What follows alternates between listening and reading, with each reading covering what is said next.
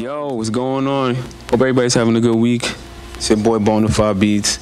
What we talking about today? What we talking about? So I got this beat right here that I tracked through the Tascam. 9 times out of 10, I'll do a 2-bus kind of a finalizer mix. In certain cases, if I really want more control to tailor to like a mix, I'll track it out through the Tascam. I got a lot of requests of people asking me, how do I mix on a Tascam, especially for people that are either new into mixing on a Tascam or just new into mixing in general. So I felt like this was the best video to do that. I got my angles right, so when I do pan over to the mixer, you guys should get a view of the mixer and what I'm doing in real time, and why I'm doing it, and how I'm doing it, and the reason why for certain things that I do in the mixer, that hopefully that can translate to you guys when you guys mix in the Tascam. And again, everything is subjective, so don't take it as, you know, what I do is the right way.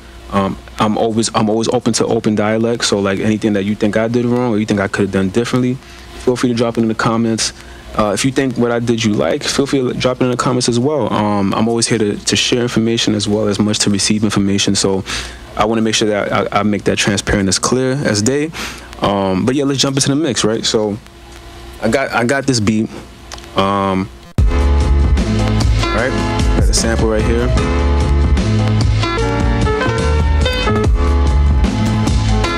I got the sample right here. Pretty straightforward. 32 chops. I made a little simple play out of it, right?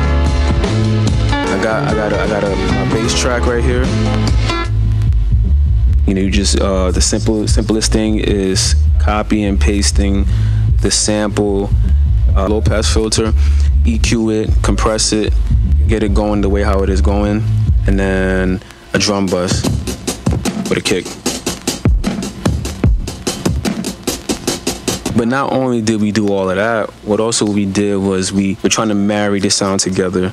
We're trying to glue the sound together in a perfect way that it sits on top of each other. Prior to going into the mixer, I always got to explain the signal flow. So MP, you know, it gets routed to the UAD Apollo. From the Apollo, I might do a little bit of rough mix, leveling, because I guess certain emulation of plugins that I don't have access to, it'll be great to apply that now. In series, of course, and or parallel. After we leave the UAD, now we get to the mixer, we split signal to the side chain, to the either FMR, to the Focusrite, to the transformer. Once we figure out what the play is, we'll level over here, and then from here we go from the DJ mixer to the SP202 in a summing kind of way, because remember, this is a summing console. SP202, SP404, routed back is into a true channel on the UAD, and then from here I'll probably do a little bit of mastering on the FL Studio, and you know, some cleaning up on certain resonance that I can't get really touched on in the mixer. Now we're here. The camera should shift from where I'm at right here to the mix of the mixer. And I'm gonna try to make this easy. Bear with me. So let me take this microphone out 1 second. So we got a sample here. By the way, forgive me if the repetitive playing of this beat gets annoying, but so I got a sample here. In this sample, I have the preamp driven a quarter of the way. I don't know if you can see that I have a quarter of the way. Let me actually zoom in. So I have the preamp driven a quarter of the way for the sample. No compression, because I want it to be clean as hell with this. A little bit of EQ on the bass, but I want to adjust it a little. Let me see if you guys see that. And then from there, we have our aux bus. The aux bus doesn't have much going on except for the reverb, and that's pretty much it from that angle. Now, on the bass side, prior to coming into this bass channel, I put, I think, a Fairchild 10. No, sorry, Fairchild 600 I wanted to get the bass to stay stagnant. If you could look at the meter, it was bouncing up and down.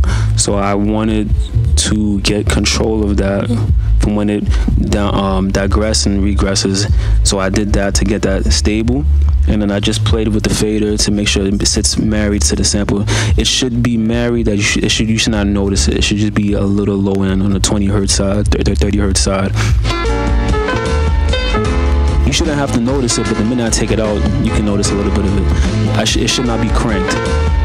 By the way, on the preamp side for the bass, I got it like counterclockwise, lower than half. I just wanted to drive it a little, just to make sure I'm getting some harmonic distortion. This is a digital mixer, so even though it's not analog, because this is a Tascam, when we do compare the tracked out of this versus the multi-track recording of this, you get some color, some richness color, as fascinating as that sounds for a digital mixer, and we'll display that shortly. So back again, the bass, we got it a little bit lower than half. I thought about putting compression, but I felt like it was too crushed, so I didn't touch it. I put a little bit of EQ on the low end side, nothing on the aux side. It's a mono bass, so I summed everything prior to this on the MPC, so that's why it's on a single mono channel, and it's dead center. So that's the goal for that. So when I turn this back on, it just sounds right. It sounds right. After that, I'm sitting here and I'm like, yo, this definitely needs a drum track, but what kind of a drum track can we use? So I was going through my drums, trying to figure out what I can pull up with, and I came up with this. So with these kind of drum breaks, you know, sonics is all over the place. Whether it would be something like this, something of the ladder of this. So I had to do a kind of little bit of cleaning up on the MPC. So now from the mixer side, I really drove the preamp. I drove it more than half. I really wanted to emphasize on the percussion. I don't really care too much for the low end, so to speak. And this is just what's playing in my head. I know I needed a drum break, but I didn't want the drums to pop up more so than the percussion. So you hear the hats, you hear the snare, you might even hear my open hi-hat right there. I didn't really care for the drum because I was gonna fill those with ghost kicks. I already knew what that was gonna be in my head, but the drum break had to sound good enough without the drum, without the bass kick, a separate bass kick that I added. So when I drove that, I wanted to emphasize the percussion. Now I don't know if you can see on my Tascam, there's a low cut of 100 hertz here. It's already enabled, I'm gonna disable it, but this is how it sounds. So remember when I said I cut it the low end below 20 hertz, I heard some low noise, and I'll hear it again. When you disable the low cut of 100 hertz, everything below 100 hertz is enabled, and you still have some bottom low end. And you can use a spectral analyzer to see what's clashing, but I could hear it. And I didn't like that. And I have the compressor enabled under here, and it was working harder because of that low end. So that's why I enabled the low cut, anything below 100 hertz to cut. That's all I wanted. I don't want nothing else. That's all I wanted. So now with this compressor enabled, I don't know if you can see it. Let me try to zoom in a little bit with the camera. With the compressor enabled, it's only tacking those snares and that open hi-hat when it's above the threshold, just to keep it in place and still let that percussion pop. That's what I wanted. Now, after that, we in the EQ side. With the EQ, I'm emphasizing the mid-range because it was a little hollow. So I pushed that up, I think, by 700 hertz. Left the low end alone and left the high end alone. Just let that rock. And then after that, we talk about the aux bus. So now, if we're on the aux bus side, this aux one is married to my side chain on my Alesis 3630. That's what I wanted.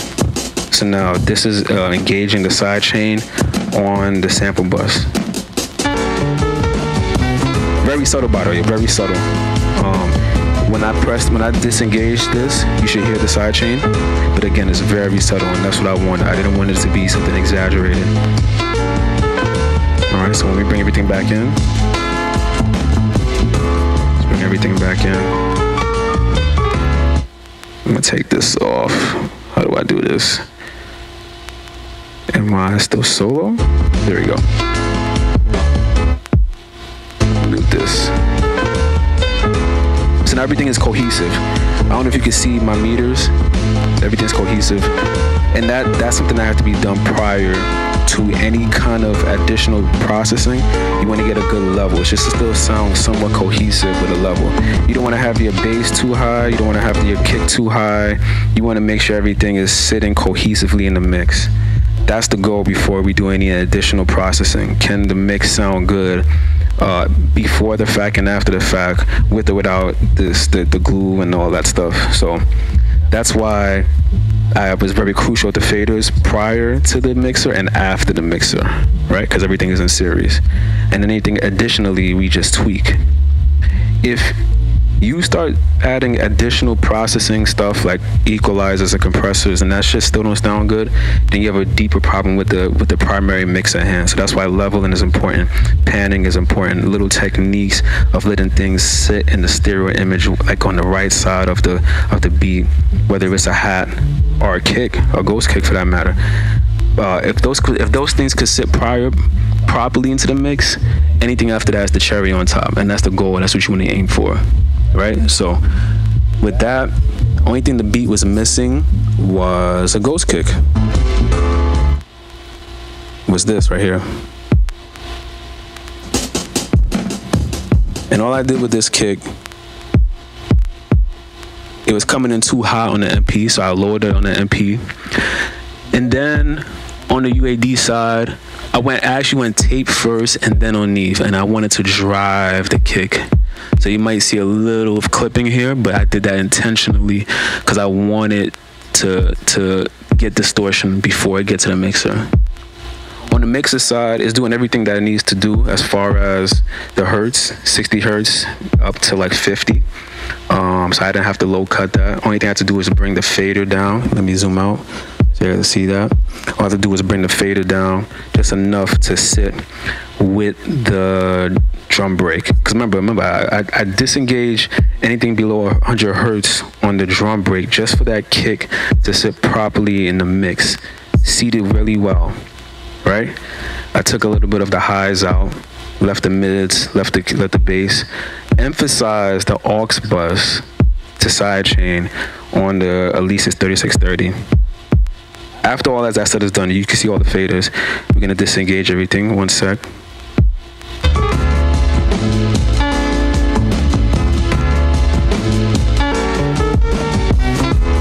Just hear how that sound.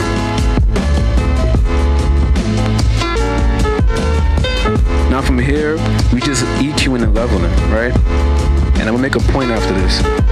Everything that you see here is coming into a sub bus. From this sub bus, I don't know if you can see it, it's coming from here. It's coming out of here, out of my patch bay. And from my patch bay, it's coming out 1 and 2, going into my FMR compressor. I was playing back and forth with the FMR compressor to see if I want to keep it, but I didn't feel like it was necessary. So with a mix like this, we would have to export it, and it's gonna sum everything up, kind of like the old Tascam mixers with the tape, where you have to record it and it gets some onto that tape. You get some glue, you get some richness, you get some bottom end, you name it. Because even though everything is individually tracked up on a channel, it sounds good glued together, but you'll get that real multi-track. That's what they promote with this Tascam mixer, because if they have, each knob is a MTR setting. So if I fuck around and turn all of those on, record it, you really have to record and play and do that in real time. So we're gonna do that, and then we're gonna compare and contrast. The way how I set my mixer up, right? There is 1, 2, 3, 4, 5, 6 mono channels. And then the 7, 8, 9, 10, and 11 and 12, which you don't see here. Those are our 6 stereo channels.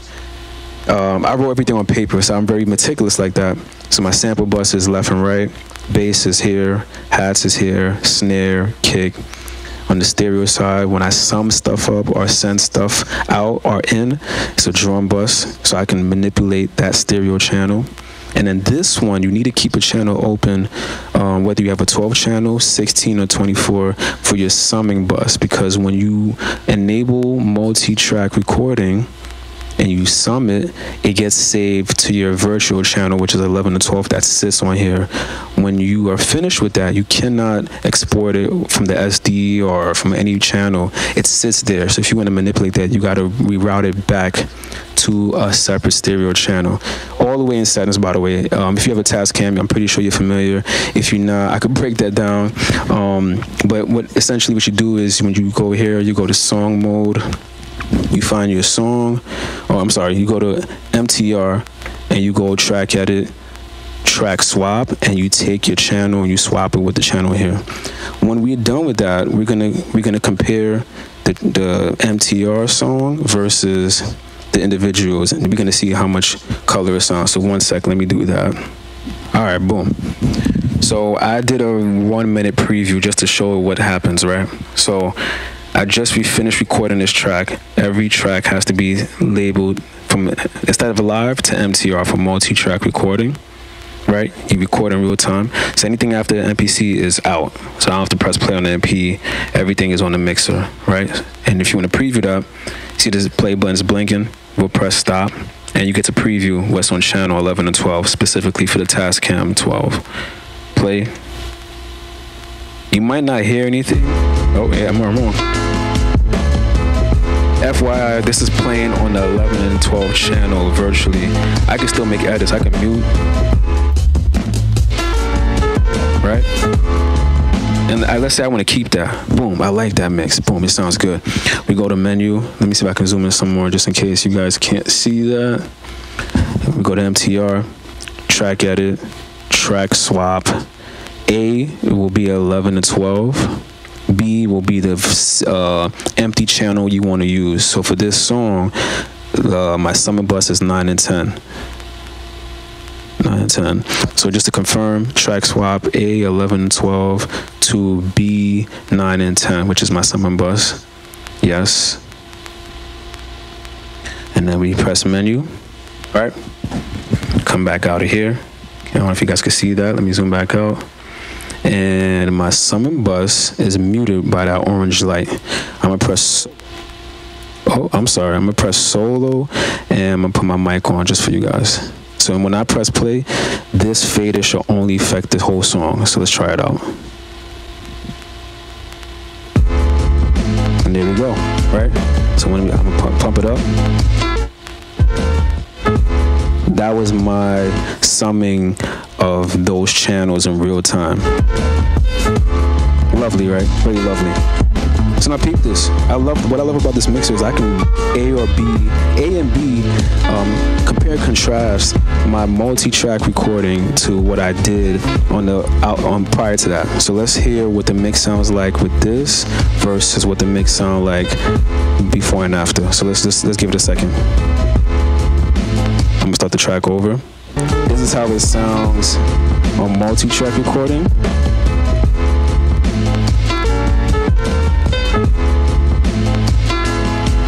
And this is how it sounds when it's individual tracks. Now let's listen for the first 5 seconds while I A and B, and what do you think sounds better? This is the individual tracks.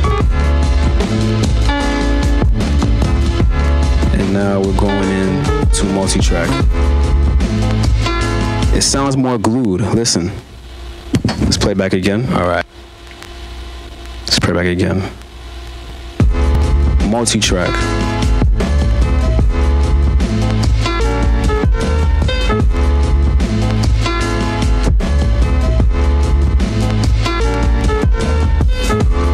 Individual tracks.